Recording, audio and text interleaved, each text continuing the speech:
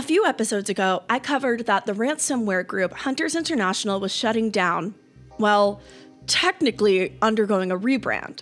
The rebrand was originally leaked in late 2024, where they were moving to focus on extortion and data theft. So yes, the ransomware group has shut down, but their rebrand, WorldLeaks, has been active. WorldLeaks has actually been active since January 2025 and has hit 49 organizations, their most recent being Dell, threatening to leak its product demonstration platform. Dell has confirmed to Bleeping Computer that WorldLeaks did in fact have access to this custom software.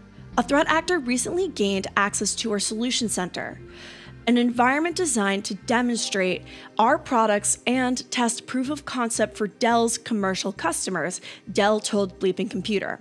It is intentionally separated from customer and partner systems, as well as Dell's network, and is not used in the provision of services to Dell customers. Since the confirmation of the original ransom of data, WorldLeaks has added Dell to their list of victims and has begun the process of sharing some of the stolen data. So while just a few weeks ago, that same group was giving away ransomware keys, this week they're still ransoming, but just in a different way.